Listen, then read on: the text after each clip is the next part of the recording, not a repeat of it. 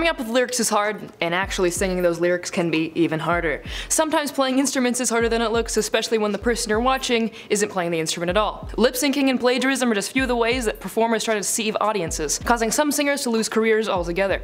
Here is our top 10 celebrity singers that have been faking it for years. At number 10 we have Britney Spears. It seems that for Britney Spears' entire career, she's been questioned as to whether or not she sings during her live performances. Singing with a voice that she's admitted to put a strain on her vocal cords, it seems reasonable to speculate. Britney's been caught in several instances singing over a track or not singing at all. During her Las Vegas residency, she sang Perfume, written by Sia. But when it came time for her to start singing, instead of hearing Britney, the crowd heard Sia. Somehow the version of Sia's recording was played during the show, but honestly, why was it there in the first place? This isn't the only reason why people think Britney lip syncs. Many people wonder how she's able to do such challenging choreography while singing, but more so, how was she physically capable of singing for 90 minutes a night, every night during her residency? It's facts such as these that justify a lip sync performance. She may be Britney Spears, but she's still just a human being. At number 9 we've got Milli Vanilli. Maybe the most famous case of a lip syncing scandal comes from the R&B duo Milli Vanilli. On July 21st, 1989, during a live performance on MTV, there was an issue with a hard drive. This caused the duo's hit Girl You Know It's True to skip, jump, and repeat, exposing that Milli Vanilli had been lip syncing the song. This situation put unwanted attention on the duo, which eventually led their producer to admit that Milli Vanilli never sang on the records as they claimed to, but instead it was two uncredited musicians. This was cause for the Academy to revoke Milli Vanilli's Grammy Award for Best New Artist. The duo became the poster children for what not to do in the music industry and how frowned upon it is to lip sync. In an interview from 1999, Milli Vanilli admitted a producer approached the duo and asked them not to sing but to lip sync. Both of the men saw this as a golden opportunity and thus took on the job. Looking back at their public embarrassment, it seems strange just how much backlash they received. Milli Vanilli was simply an act and everyone involved was paid and consented to the project. This just shows how people really hate to be fooled. But it's surprising that the situation caused the stir that it did, considering the fact that neither member of Milli Vanilli spoke fluent English and had thick French accents. How was anyone fooled at all? But it was the 80s, so I guess it makes sense. Coming in at number 8 is Mariah Carey. Now Mariah Carey is notorious for lip syncing during performances, most notably on New Year's Eve 2016. During Dick Charles' Rockin' New Year's Eve with Ryan Seacrest, everything went very wrong. As soon as Mariah's performance began, the track went amiss, and as much as Mariah tried to match up her lips with the recorded song, she just couldn't make it happen. This ruined her entire performance, and Mariah was reportedly very upset and embarrassed. She publicly admitted to lip syncing during this specific performance only because she blamed the producer who asked her to do it. Mariah Carey has been accused of lip syncing several times since this mishap, including the 2022 Macy's Day Parade, where she forgot the lyrics to her own song, and gave an unenthusiastic performance of All I Want for Christmas Is You. But hey, I don't think any amount of lip syncing will bring down the ratings from that song.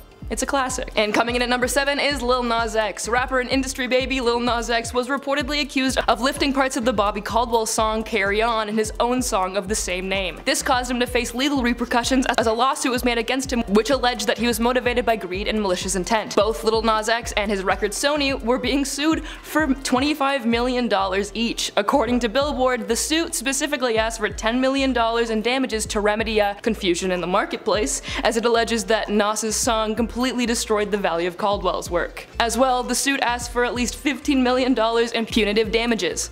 Right now, the original video for Lil Nas X's Carry On has since been deleted, and if I were to give him some advice, it'd be that if you're going to steal someone else's work, it'd probably be a good idea to at least not name it the same thing. Lil Nas X was hit with copyright claims again over the song Rodeo featuring Cardi B. Two Atlanta producers accused the song of being derivative of their own recording, saying it featured the similar structure and chord progression of a song called Broad Day. According to the lawsuit, the producers say the song was performed, published, and distributed widely in and around the Atlanta hip-hop scene. We hate to see a rapper make a habit out of stealing creators' work, especially lesser-known ones. In our number 6 spot is Blackpink. K-pop group Blackpink have been at the forefront of the genre's popularity since their debut in 2016. The group was recently accused of lip-syncing during their performance at the 2022 VMAs. The lip-syncing was so bad, in fact, that Variety magazine added the group's performance to their list entitled Worst Moments of the Night. The magazine also called Blackpink a repeat the offender for alleged lip syncing. However, this did not bode well with fans. Many of them came to the group's defense on Twitter, insisting that their mics were on and that the publication was spreading misinformation for clout. However, the group has in fact lip synced during the performances both on stage and in music videos, calling it a necessary evil in order to keep up with the other high energy aspects of the show. In my opinion, K-pop performances get a pass on lip syncing. Watching their intense and intricate choreography is enough of an excuse to lack a bit in the vocal department. This added with their incredible charisma, the shows they put on are just as impressive even after learning that they may lip sync from time to time. Our number 5 spot goes to Justin Bieber. There's no doubt that Justin lip syncs from time to time. With all the intense choreography he did on stage, it seems almost impossible to also sing. The alleged lip syncing became very apparent during his 2012 Believe tour, as he actually started throwing up on stage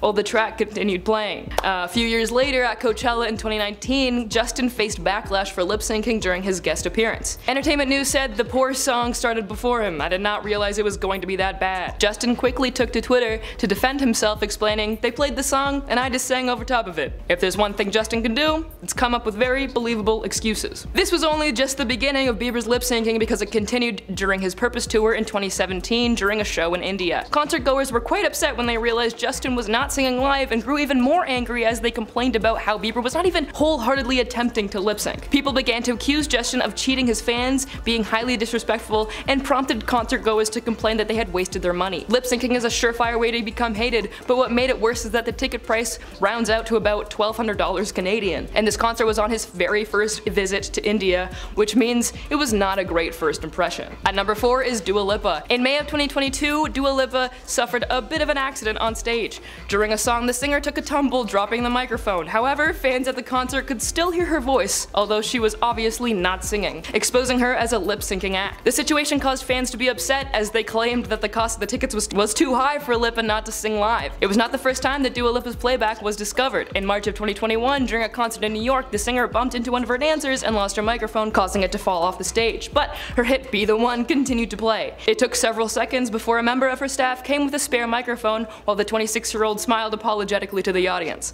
Critics on social media point out that due to her complicated choreography of her performances, lip syncing isn't out of the ordinary. Similar to Blackpink, Dua Lipa's concerts are more than just a show of her vocal ability. Our number 3 spot goes to Robin Thicke. In 2013, Robin Thicke was faced with a legal dispute for his critically received song Blurred Lines. The Marvin Gaye's estate claimed that the song was a complete ripoff of Gaye's Got to Give It Up, copying the feel and sound of the track. Thicke appealed the claims, accusing the estate of making an invalid copyright claim, since only expressions and not individual ideas can be protected. This caused the copyright battle to be a long and drawn out one, but a unanimous jury awarded Gaye's family $7.4 million in damages. However, the judge lowered the fee to $5.3 million, and the Gaye's estate was also awarded the right to obtain 50% of Blurred Lines royalties forever. What's so humiliating about this case is that Blurred Lines is basically Thicke's entire career, and thus his whole career has been tainted. After the verdict, several musicians spoke out, saying that this case threatens to punish songwriters for creating new music that's inspired by prior works, which was the case after a similar lawsuit was filed by the Gaye's estate over Ed Sheeran's Thinking Out Loud, but was dropped due to the suit trying to sue him for basic chord progressions and not an original idea. Our runner-up is Sid Vicious, bass player of a popular punk band. Now,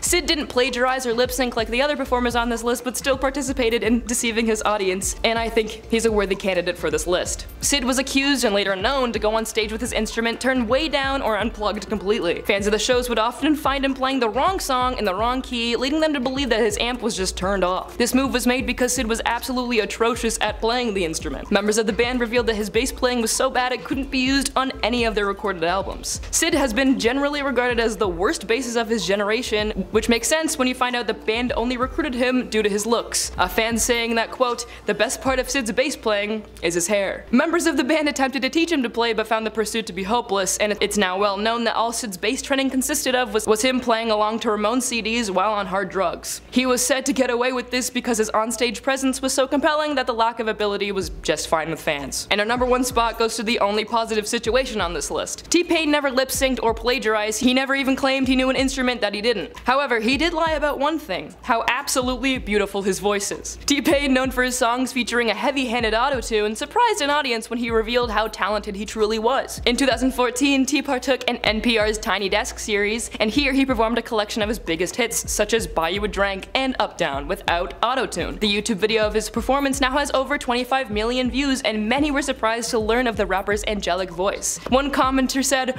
"Always always assume he didn't have a good voice and use auto-tune as an instrument instead. He has a perfect voice. In an interview with NPR, T-Pain revealed, "People thought I was using auto-tune to sound good, but I was just using it to sound different. And I'm just so glad he's sharing more of his talent with us." That is our top 10 singers who've been faking it for years, some more serious and shocking than others, but nevertheless, it is sometimes better to be honest with your fans about what you're offering to them. Let me know if I missed any in the comments below, and I'll see you in the next one.